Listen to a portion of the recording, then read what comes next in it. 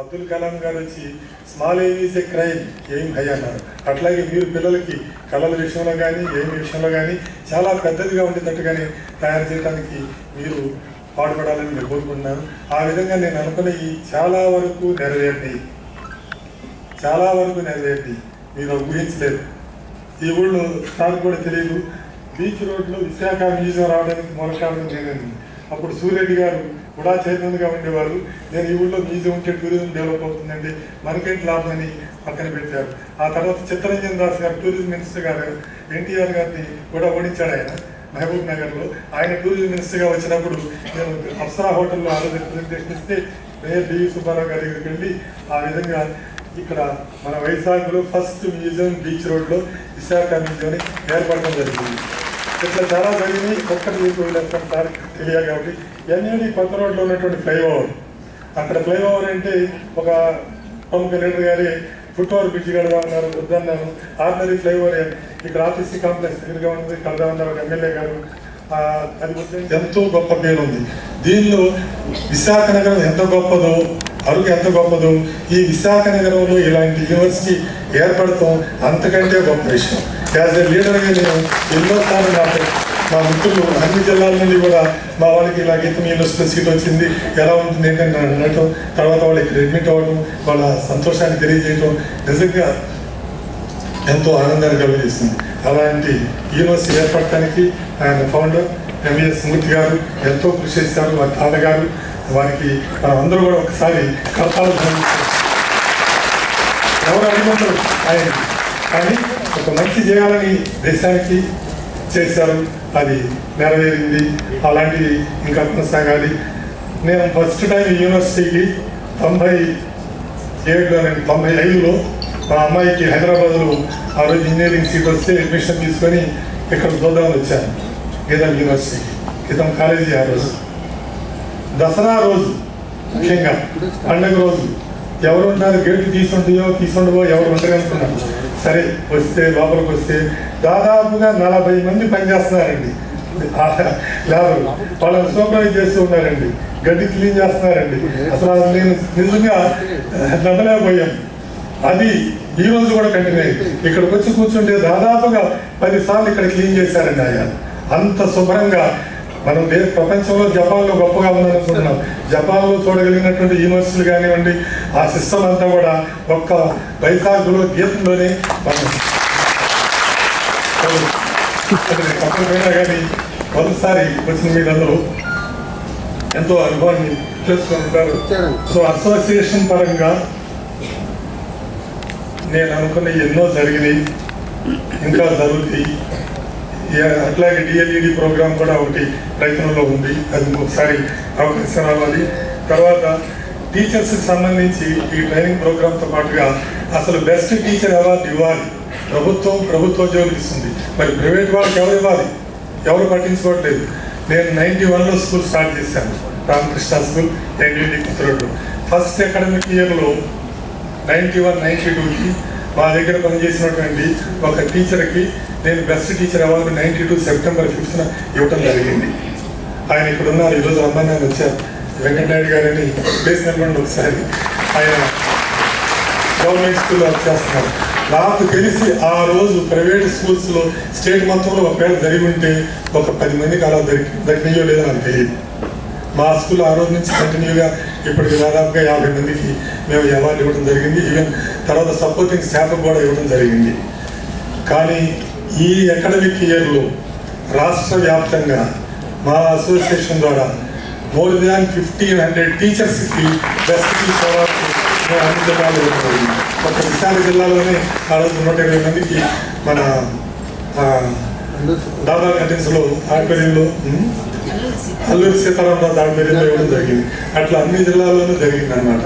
ఈ విధంగా ఒక చోట మనకి ఉన్న పెద్ద గోదావరి నది మనం చూసేటట్లయితే ఆ నాసిక్ దగ్గర చిన్న పిల్ల కాలువలాగా ఉంటుంది, ఇక్కడికి వచ్చేసరికి మహాసముద్రం అయింది. అట్లాగే అసోసియేషన్ కూడా అలాగే దానికి సహకరిస్తున్నటువంటి ముఖ్యంగా కరెస్పాండెంట్ మిత్రులకు, అలాగే సహకరిస్తున్నటువంటి ఉపాధ్యాయులందరికీ కూడా స్కూల్స్ తరఫున మేమందరం ఎంతో రుణపడి ఉంటాం. కాబట్టి మీ యొక్క ముఖ్యంగా ఈరోజు అన్నిటిలో కంటే కష్టతరమైనటువంటి ఉద్యోగం ఏదంటే ఉపాధ్యాయులు.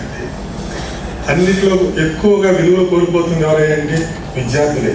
విద్యార్థుల యొక్క ప్రవర్తనతో అటు తల్లిదండ్రులు కానీ ఇటు ఉపాధ్యాయులు కానీ చాలా చాలా ఇబ్బంది పడుతున్నారు.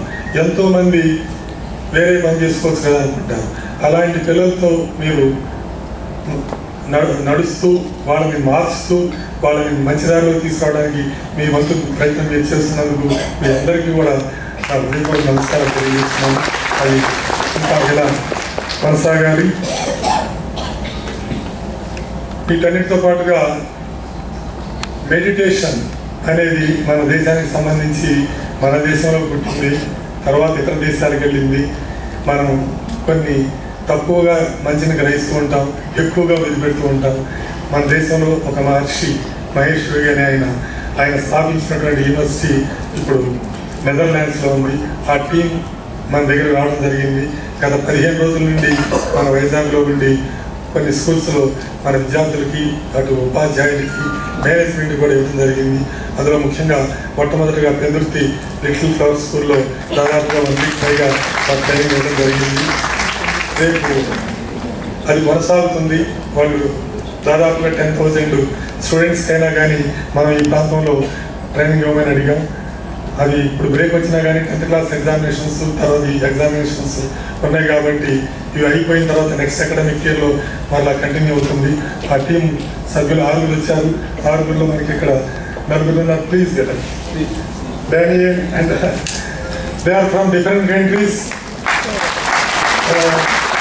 They are from America and Brazil and Croatia, like that, from various countries in Chechnya. They have been doing good service to the student community of India. As you know, today's students will be the citizens of tomorrow. In other words, they are doing good service for the nation.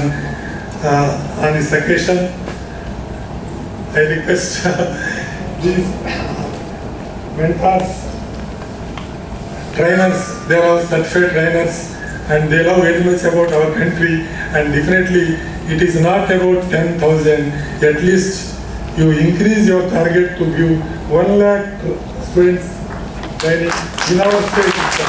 We will do this. So, ఈ విధంగా మన association ద్వారా ఇతర దేశాలకి మన correspondents కూడా తీసుకెళ్ళడం జరిగింది. ప్రపంచంలో నెంబర్ 1గా ఉన్నటువంటి దేశానికి కూడా వెళ్ళడం జరిగింది, various countries. Next month Japan కూడా కొంతమంది కరెస్పాండెంట్స్ వెళ్ళిపోతున్నారు.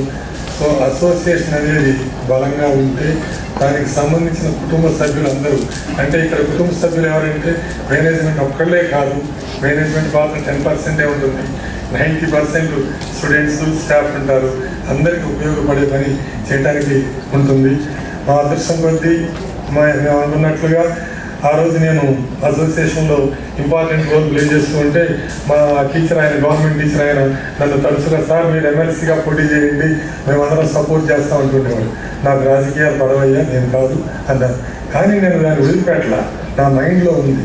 నేను చేయలేకపోయినా కానీ నా తర్వాత వాళ్ళైనా ఎమ్మెల్సీ కావాలి, మన సమస్యల్ని ప్రభుత్వం దృష్టికి తీసుకెళ్ళాలి అన్నది నా మనసులో బలంగా ఉండి 2018లో నేను తప్పుకోవాలన్నా కానీ ఎవరూ ఒప్పుకోలేదు. ఆఖరికి 2019 ఎలక్షన్ అయినాక అప్పుడు నేను అనుకున్న ఆయన ముందుకు రావడం, ప్రెసిడెంట్ అవడం, ఆ తర్వాత 3 ఇయర్స్లో ఆయన ఇప్పుడు ఎమ్మెల్సీగా అసెంబ్లీ కౌన్సిల్లోకి చేరడం జరిగింది. ఎంఈ రామచంద్రారెడ్డి కడప. ఆయనతో పాటుగా నేను ఒక్కళ్ళు అనుకుంటే అనుకోకుండా 3 ఎమ్మెల్సీలు కాగలిగారు. ఇదంతా కూడా అటు కృష్ణా, గుంటూరు, తర్వాత నెల్లూరు, ప్రకాశం, చిత్తూరు, కర్నూలు, కడప ఆ జిల్లాలకు సంబంధించి 3 మనకి టీచర్స్ నుంచి ఎమ్మెల్సీలు ఉన్నారు. మన విషయాలను ఎన్నింటినో వాళ్ళు ప్రభుత్వం దృష్టి తీసుకెళ్ళి సాల్వ్ చేయడం జరిగింది. అలాగే మరి ఆంధ్రప్రదేశ్ అంటే అటు కాదు, ఆంధ్రప్రదేశ్ అంటే ఇటు కూడా ఉంది, ముఖ్యంగా ఉత్తరాంధ్ర కూడా ఉంది. మరి మన ప్రాంతానికి కూడా తప్పనిసరిగా ప్రాతినిధ్యం కావాలి. అది నెక్స్ట్ రాబోయే దానిలో మీరందరూ కలిసి, మనం అందరం కలిసి తప్పనిసరిగా ఉత్తరాంధ్ర నుంచి కూడా ఉపాధ్యాయుల నుంచి, ప్రభుత్వం నుంచి ఎప్పుడు ఉన్నారు, ప్రైవేట్ స్కూల్స్ నుంచి కూడా ఒక ఎమ్మెల్సీ మన ముందుకు వచ్చేలాగా మనం కృషి చేయాల్సి ఉంటుందని, దానికి అందరూ కూడా ఆలోచించాల్సిన అవసరం ఉందని తెలియజేస్తూ నాకు ఇంతటి గొప్ప అవకాశం ఇచ్చినందుకు మీ అందరికీ కూడా నా హృదయపూర్వక ధన్యవాదాలు తెలియజేస్తూ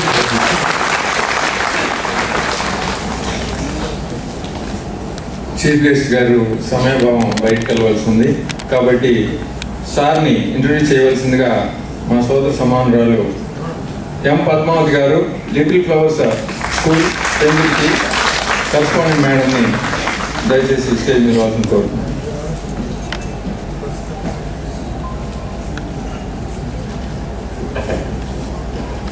Good morning, everyone. Before introducing today's chief guest, Shri Bharat Ji, let me acknowledge about this reputed GEETAM organization and founder. Dr. MBBS Murthy Ji is a distinguished name in education and philanthropy.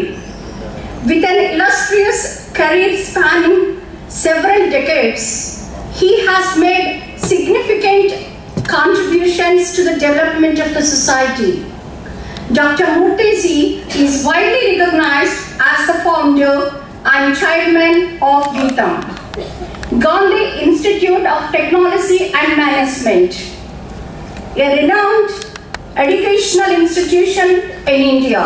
He served as Visakhapatnam MP and received Best Parliamentarian Award. GEETAM encompasses 4 campuses, that is Visakhapatnam, Hyderabad and Bangalore, with 21 schools and a student body of over 25,000 students. Over 1 lakh alumni spread around the world. Coming to our today's chief guest, Shri Bharat Garu Madhukumalli is the president of GEETAM.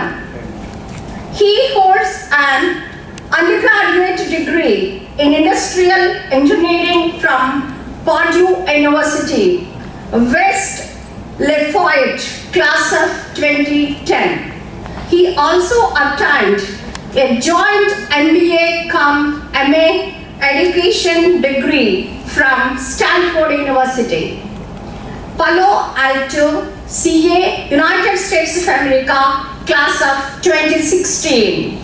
Before his involvement with GEETAM, Sri Bharat Ji established a 3.5 milliwatts of solar power plant and led his family businesses entry into solar power generation upon his return to India from Stanford 2016. He also worked on establishing a hydroenergy power plant in Odisha. He holds various positions in organizations in Andhra Pradesh and Telangana. He serves as a board trustee at the Basavatarakam Indo-American Cancer Hospital and Research Institute in Hyderabad. Additionally, he is a Thai Andhra Pradesh board member, serving as the board retreat chair and former chapter president of Entrepreneurs Organization of Andhra Pradesh. Furthermore, he is an investor and advisor to a select group of promising startups to motivate the young minds and to develop a world-class public policy institution. Mr. Shri Bharat Ji founded Kautilya School of Public Policy in Hyderabad. He interacts with World Bank experts, former ambassadors, top Indian politicians who connected with his Public Policy Institute. Through this, he has created a premier institution that follows the model of Ivy League public policy schools, nurturing future public leaders in India. He is making his efforts to put GEETAM in world top 100 universities list. Now, let me request this great inspirer and a dynamic leader, Mr. Bharat Garu, to please